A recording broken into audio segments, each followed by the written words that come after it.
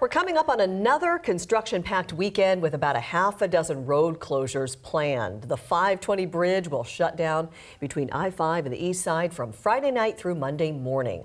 The Ballard Bridge will also be closed Friday night until Monday morning for maintenance.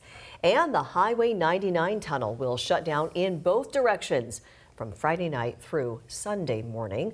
There will also be closures on I-5 to watch out for. Both directions of the interstate will close nightly, Friday night and Saturday night through Fife.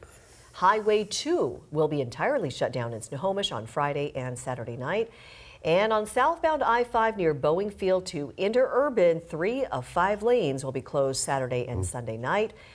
And on the east side, southbound 405 will have lanes closed between 522 and Northeast 160th Street overnight Friday into Saturday morning.